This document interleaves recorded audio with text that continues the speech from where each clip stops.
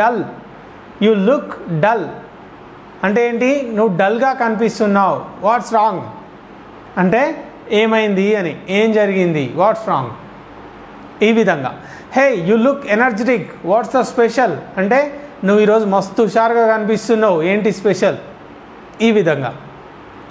Hey you look pretty happy, anything special అంటే నువ్వు చాలా సంతోషంగా కనిపిస్తున్నావు, ఏమైనా స్పెషలా. ఇట్లా చాలా సెంటెన్సెస్ మనం మూడ్ని డిస్క్రైబ్ చేయడానికి యూజ్ చేస్తుంటాం కదా. ఎప్పుడైనా మీ ఫ్రెండ్స్ సడన్గా కాలేజీకి వస్తారు, కొన్ని హాలిడేస్ తర్వాత మళ్ళీ వస్తారు, మళ్ళీ కలుస్తారు, లేదా నెక్స్ట్ డే కలిసినప్పుడు ఫ్రెండ్ డల్గా ఉన్నాడు అనుకోండి, hey you look dull, what's wrong with you అంటే ఏమైంది డల్గా కనిపిస్తున్నావు అని అడగవచ్చు. లేదా మీ ఫ్రెండ్ ఫుల్ జోష్లో ఉన్నాడు అనుకోండి, మంచి ఎనర్జెటిక్గా, you look really energetic, anything special, ఏమైనా స్పెషలా, ఈరోజు చాలా ఎనర్జెటిక్గా కనిపిస్తున్నావు. You look really awesome today, anything special. ఈ విధంగా. Right. You look pretty happy today, is there anything special అంటే నువ్వు ఈరోజు చాలా సంతోషంగా కనిపిస్తున్నావు, ఏమైనా స్పెషల్ ఉందా. ఈ విధంగా అన్నమాట మనకి సెంటెన్సెస్ని యూజ్ చేసే ప్రయత్నం చేయాలి. లుక్ అంటే కనిపించడం అని చెప్తుంటాం, చూడడం, కనిపించడం అని చెప్తుంటాం. ఇక్కడ ఏంటి అంటే యూ లుక్ డల్ అంటే నువ్వు డల్గా కనిపిస్తున్నావు. యూ లుక్ హ్యాపీ అంటే నువ్వు సంతోషంగా కనిపిస్తున్నావు. యూ లుక్ బ్యూటిఫుల్, ఈరోజు బ్యూటిఫుల్గా కనిపిస్తున్నావు. ఈ విధంగా అన్నమాట. సో యూజ్ చేసే ప్రయత్నం అయితే చేయండి, మీ ఫ్రెండ్స్ని అడగడానికి ట్రై చేయండి. ఓకే. అదేవిధంగా చూడండి, ఇక్కడ వాట్స్ రాంగ్ అంటే ఏమైనా ఒక సాడ్ ఇన్సిడెంట్ జరిగిందా అనే ఒక ఇంటెన్షన్తో అడుగుతాం. వాట్స్ రాంగ్ అంటే ఏమైనా జరిగిందా, ఏమైనా అయిందా, ఇట్లా మన తెలుగులో అంటూ ఉంటాం కదా, ఏమైనా అయిందా, ఏమైనా జరిగిందా అని. అట్లాంటి సిచ్యువేషన్లో వాట్స్ రాంగ్ విత్ యూ, నీకేమైంది, వాట్స్ రాంగ్ ఏమైంది, ఈ విధంగా అడిగే ప్రయత్నం చేయండి. ఓకే. అప్పుడు ఏం కాలేదు అని చెప్పడానికి అట్లాంటిది ఏం లేదు అంటాం, అంటే నథింగ్ లైక్ దట్ అంటే అట్లాంటిది ఏమీ లేదు అని. నథింగ్ రాంగ్ అంటే ఏం కాలేదు అని. ఓకే. నథింగ్ రాంగ్ అంటే ఏం కాలేదు. ఎవ్రీథింగ్ ఈజ్ ఫైన్ అంటే అంతా బాగుంది అని, అంతా బాగానే ఉంది అని. సో ఈ విధంగా చెప్పే ప్రయత్నం చేయొచ్చు మనం రెస్పాన్సెస్. ఓకే. సో ట్రై చేయండి, ఇవన్నీ కూడా మనకి చాలా యూజ్ అవుతూ ఉంటాయి. ఓకే. అయితే ఇక్కడ ఫ్రెండ్ మనకి డల్గా కనిపించిండు. ఓకే. అతను సాడ్ మూడ్లో ఉన్నాడు కాబట్టి మనం చెప్పినాం already, you look sad, you look డల్గా కనిపిస్తున్నావు, ఏమైంది, ఇదంతా అడిగినాం. ఎవరైనా నిన్ను హర్ట్ చేసిండ్రా, ఎవరైనా నిన్నేమన్నా అన్నరా అని మనం తెలుగులో అడుగుతూ ఉంటాం చూడండి. ఎవరైనా నిన్ను తిట్టిండ్రా, ఎవరైనా నిన్ను కొట్టిండ్రా. Has anybody done wrong to you అంటే నీకెవరైనా ఏమైనా చేసిండ్రా. లేదా హ్యాస్ ఎనీబడి హర్ట్ యూ అంటే నిన్నెవరైనా హర్ట్ చేసిండ్రా. Has anybody స్కాల్డెడ్ you నిన్నెవరైనా తిట్టిండ్రా. Has anybody abused you అంటే నిన్నెవరైనా అబ్యూజ్ చేసిండ్రా. ఈ విధంగా హ్యాస్ ఎనీబడి అసాల్టెడ్ యూ నిన్నెవరైనా దాడి చేసిండ్రా. So many sentences we can use. Right. నిన్నెవరైనా ఏమైనా అన్నారా అంటే has anybody done something to you ఏమైనా చేసిండ్రా. ఈ విధంగా అన్నమాట. Has anybody hurt you, has anybody teased you నిన్నెవరైనా tease చేసిండ్రా. So many expressions we can use. Right. So గుర్తుపెట్టుకోండి, ఇది మనకు ప్రెజెంట్ పర్ఫెక్ట్లో క్వశ్చన్ మేకింగ్ కదా, మనం ఆల్రెడీ డిస్కస్ చేసినాం. సో ఇది చాలా most important expression. Try to use in your practical language. ఇవన్నీ ఎందుకు చెప్పుకుంటున్నామంటే ఏదో బుక్లో రాసుకొని మళ్ళీ సెల్ఫ్లో పెట్టడానికి కాదు. So whenever the time comes, whenever the situation happens, then you have to use all these expressions in your language. You have to speak out. Speaking only can improve your speaking, right? Yeah. అంటే మాట్లాడడం మాత్రమే మిమ్మల్ని మీ English లాంగ్వేజ్ని develop చేస్తుంది, మీతో English మాట్లాడిపిస్తుంది అని. Okay. So let's take a look at some more expressions which are really useful in our daily life. Let's see. Well, ఇక్కడ ఇంకెక్కడైనా somebody ఏదో వచ్చిండు, వాళ్ళకి ఏదో blood some person is bleeding, ఏదో రక్తం కారుతుంది అతనికి. ఏమైంది? Hey what happened. ఏమైంది అంటే what happened. Hey what happened to you అంటే నీకేమైంది అని. ఆర్ యూ ఇంజర్డ్ అంటే నీకు గాయం, దెబ్బ తగిలిందా. హ్యావ్ యూ ఫాలెన్ డౌన్ కింద పడ్డవా. Have you fallen of the bike మీద నుంచి పడ్డవా. ఆర్ యూ ఇంజర్డ్ అంటే నీకు దెబ్బ తగిలిందా, ఆర్ యూ బ్లీడింగ్ అంటే రక్తం కారుతోందా. చూడండి ఇవన్నీ చాలా సింపుల్ ఎక్స్ప్రెషన్సే, కాకపోతే we don't know how to frame them, we don't know how to make them into sentences కదా. ఇవన్నీ చాలా క్వశ్చన్స్ అడగవచ్చు. చూడండి, hey what happen to you, hey what happen to you, you look dull, is anything wrong with you, have you fall of the bike, bike నుండి పడ్డావా, are you bleeding రక్తం కారుతుందా, are you injured దెబ్బ తగిలిందా. So many sentences. So try చేయండి, try to use. అలాంటిది ఏం లేదంటే no not like that, nothing like that అని రెస్పాన్సెస్ కూడా మనం ఇస్తూ ఉండొచ్చు. ఓకే, ఇంకా చూడండి ఇది కాకుండా మన ఇద్దరం మాట్లాడుతుంటే మీ ఫ్రెండ్ని ఇటు సైడ్ తిరిగి ఉన్నాడు, తనని ఎవరో అక్కడ పిలుస్తున్నారు. C someone is calling you అంటే ఎవరో పిలుస్తున్నారు. Somebody is calling you, some person is calling you, నేను ఎవరో పిలుస్తున్నారు అక్కడ. Someone is calling you over there, అక్కడ నిన్ను ఎవరో పిలుస్తున్నారు.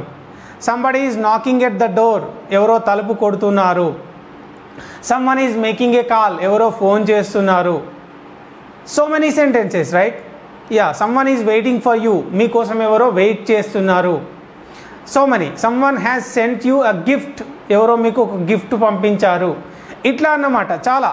ఇక్కడ చూడండి నేను ఆటోమేటిక్గా అన్ని సెంటెన్సెస్లోంచి నేను సపోజ్ అన్ని టెన్సెస్లోంచి సెంటెన్సెస్ అన్నీ తీసుకుంటున్నా. అంటే దీని అర్థం ఏంటి అంటే మనం ఈరోజు వరకు డిస్కస్ చేసిన టెన్సెస్ ఎన్ని ఉన్నాయో వాటిలోంచే నేను ఇవన్నీ తీసుకుంటున్నా. దట్ మీన్స్ ఏంటి అంటే if you have understood all the things that we have discussed so far, you can be making all these sentences on your own. You don't know, you don't need me are you don't need other person to tell you how to speak. మీకు మీరే మాట్లాడతారు ప్రతి ఒక్కటి practice చేస్తూ ఉంటే కనుక. ఇవన్నీ కూడా అందులోంచి తీసుకొచ్చినటువంటి సెంటెన్సెసే. చాలా ఈజీగా మీకు మీరే మాట్లాడే ప్రయత్నం చేయగలుగుతారు. ఓకే, అలాగే ఎవరో పిలుస్తున్నారు. సమ్మన్ హెస్ కమ్ అంటే ఎవరో వచ్చిండ్రు. సమ్మన్ ఈజ్ కాలింగ్, ఎవరో పిలుస్తున్నారు right. Someone is knocking at the door, knocking అంటే కొట్టడం, డోర్ కొడుతున్నారు ఎవరో. Someone is making a call, ఎవరో ఫోన్ చేస్తున్నారు. ఈ విధంగా చెప్తాం. అయితే ఇంట్లో ఎవరైనా ఉన్నారా, లోపల ఎవరైనా ఉన్నారా అని అడుగుతుంటాం కొన్నిసార్లు. ఈజ్ ఎనీబడి ఇన్ అంటే లోపల ఎవరైనా ఉన్నారా.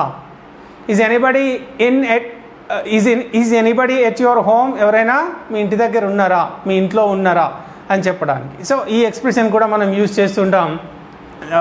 మ్యాక్సిమం ఆ సిచ్యువేషన్ వచ్చినప్పుడు యూజ్ చేసే ప్రయత్నం అయితే చేయండి. Let's move on to the next part of the class. ఇక్కడ చూడండి simple sentences. Suppose maybe okay your girl friend, she looks really beautiful awesome today. Okay, ఆమె ఒక మంచి కొత్త dress, she has gone for a new dress and of course she wears that and she is coming. ఆమె కొత్త dress వేసుకొని వస్తున్నట్టుంది.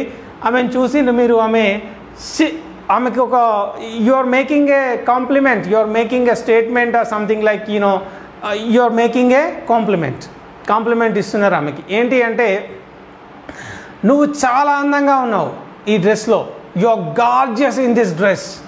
ఈ డ్రెస్లో నువ్వు చాలా అందంగా ఉన్నావు అంటే you are gorgeous in this dress. Gorgeous అంటే మోర్ బ్యూటిఫుల్, ఇంకా చాలా బ్యూటిఫుల్గా ఉండడం. ఓకే, ఈ డ్రెస్లో నువ్వు చాలా అందంగా ఉన్నావు. ఈ డ్రెస్ ఎక్కడ కొన్నావు అంటే వే did you get this dress అనొచ్చు, వే did you purchase this dress అనొచ్చు, వే did you by this dress అనొచ్చు. ఇలా so many sentences we can questions of course right.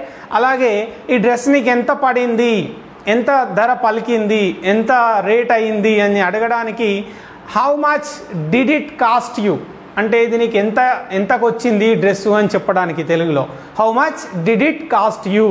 Did అంటే ఆల్రెడీ ఆమె కొనుక్కొని వచ్చింది కదా, కాబట్టి ఇది నీకు ఎంతకు వచ్చింది అని చెప్పడానికి అడగడానికి how much did it cost you అని అడగాలి. Hey you look really gorgeous in this dress, where did you get that dress and how much did it cost you. ఎక్కడ కొన్నావు, ఎంత కొన్నావు, ఈ విధంగా the flow of the questions will be going on like that అన్నమాట. సింపుల్గా న్యాచురల్గా ఎంత కొన్నావు, ఎక్కడ కొన్నావు, ఈ విధంగా అడిగే ప్రయత్నం చేయండి. అలాగే ఇక్కడ కొన్నిసార్లు మనం కాలేజ్కి వస్తున్నావా, క్లాసెస్కి వస్తున్నావా, పార్టీకి వస్తున్నావా అని ఫ్రెండ్ని చాలా న్యాచురల్గా అడుగుతుంటాం most of the times. Are you coming to college today, are you coming to the party to night. ఈరోజు పార్టీకి వస్తున్నావా, ఈరోజు కాలేజ్కి వస్తున్నావా అని అడగడానికి are you coming to college are are you coming to the party to night, ఈ విధంగా అడగవచ్చు అన్నట్టు. ఓకే, సో ఇక్కడ ఇంకా కొన్ని సెంటెన్సెస్ మనం చూద్దాం.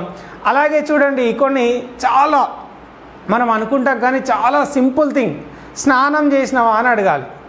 But we don't know how to ask కదా, చాలాసార్లు కన్ఫ్యూజ్ అవుతూ ఉంటాం. చూడండి, take a shower, take a bath అంటే స్నానం చేయడం. ఓకే, ఇంగ్లీష్లో స్నానం చేయడాన్ని ఏమంటారంటే టేక్ ఏ షవర్ అనొచ్చు, హ్యావ్ ఏ షవర్ అనొచ్చు, హ్యావ్ ఏ బాత్ అనొచ్చు, టేక్ ఏ బ్యాత్ అని కూడా అనొచ్చు. అంటే క్వశ్చన్ ఎట్లా అడగవచ్చు చూడండి, have you had a bath, స్నానం చేసినవా?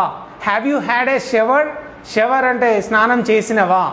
Have you taken a shower అంటే స్నానం చేసినవా? ఇన్ని రకాలుగా మనం క్వశ్చన్ అడగవచ్చు. సో మీరు కూడా ట్రై చేయండి క్వశ్చన్ అడగడానికి. స్నానం చేసినవా, లేకపోతే స్నానం చేస్తావా, will you have a shower, స్నానం చేస్తావా, స్నానం చేసినవా అంటే have you had a shower. ఈ విధంగా అడిగే ప్రయత్నం చేయండి.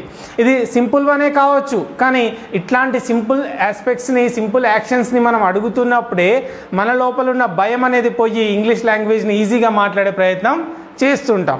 ఇంకొకటి మోస్ట్ క్వైట్ ఆఫ్టెన్గా మనం అడిగేటువంటి విషయం, మనకు అది daily useful thing. whenever you go to new places you don't bring your charger along. తీసుకెళ్ళాం కదా ఎప్పుడైనా వెళ్ళినప్పుడు.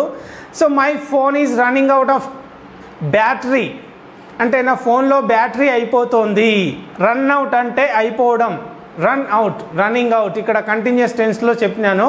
My phone is running out of battery, my phone is running out of battery అంటే నా ఫోన్లో బ్యాటరీ అయిపోతుంది ఇట్లా చెప్పొచ్చు. లేదా my phone is running out of charging, నా ఫోన్లో ఛార్జింగ్ అయిపోతుంది.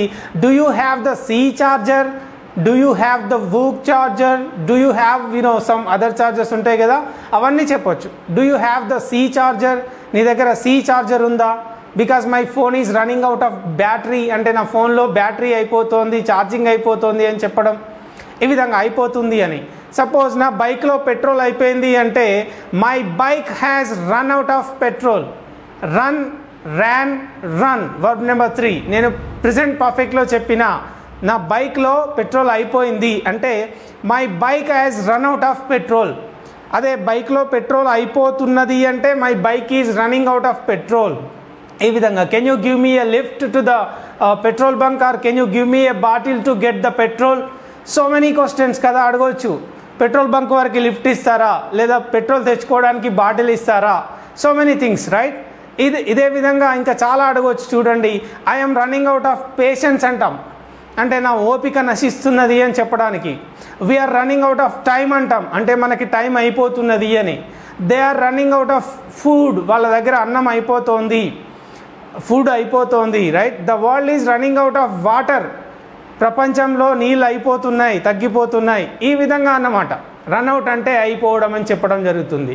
సో గైస్, ఇట్లాంటి so many expressions we can use in our daily life. అవన్నీ మళ్ళీ మాట్లాడుకునే ప్రయత్నం చేద్దాం ఇలాగే సింపుల్గా. నా సింపుల్ రిక్వెస్ట్ ఏంటంటే గైస్, మీరు రాయడానికో బుక్లో రాయడానికి ఇచ్చే ప్రిఫరెన్స్ కంటే maximum try to speak out. 99 సార్లు తప్పు మాట్లాడినా సరే ఒక్కసారైనా ఖచ్చితంగా కరెక్ట్ మాట్లాడతారు. వాళ్ళు నవ్వుతారు, వీళ్ళు నవ్వుతారు, వాళ్ళు ఫీల్ అవుతారు. ఇదంతా మనకు అనవసరం. We don't need the dam shit. మనకు కావాల్సింది మనం లాంగ్వేజ్ నేర్చుకోవడం, మనం మాట్లాడడం. అవన్నీ మనకు అనవసరం. కాబట్టి try to speak out, try to make a conversation, no problem.